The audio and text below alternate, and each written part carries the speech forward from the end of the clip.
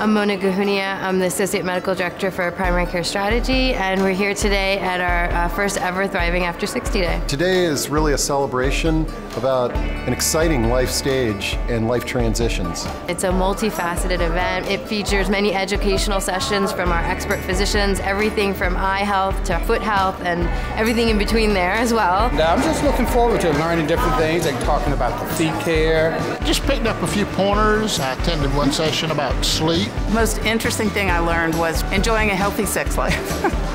You know, a lot of people, when they enter their sixth decade, start to think these are my golden years. These are the years that I slow down. But my message is that this is the time that we stay active, that we stay fit, and we can maintain our independence. Today's event is focused on not just physical health, but also on mental health, spiritual health.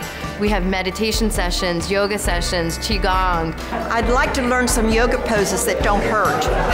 And I'd like to learn more how to take care of my body and how to be happier.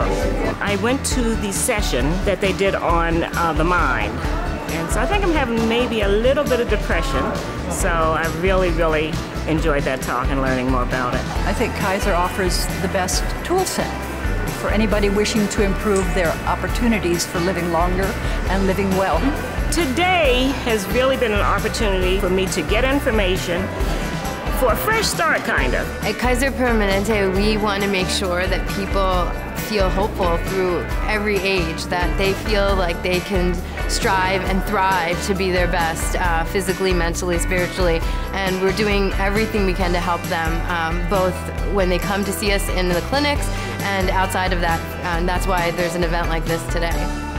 I'm just very enthusiastic about it. So I feel like it can do nothing but let us grow older and wiser and healthier. We have challenges in our life, and with good medical care, we can thrive and succeed and do marvelous things.